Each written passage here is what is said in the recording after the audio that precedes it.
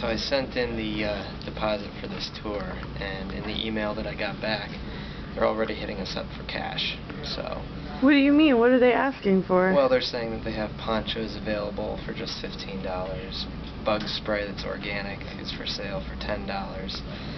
And they recommend bringing cash for, you know, any incidental purchases like small, you know, toys and stuff like that the villagers sell. But we don't have to do that. We don't have to, but they're going to try to sell us shit.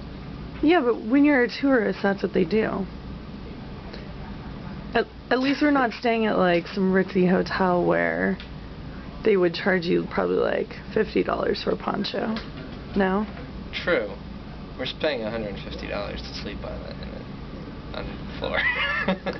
Oh, that's true. Yeah, what does this tour, what is this again? Imbera Indian tribe. So we'll see. Sounds more like a night at Disneyland or something where they actually, you know, end up taking your money, so. So you're having second thoughts? Yes. Well. And third. We'll see how it goes. Yeah.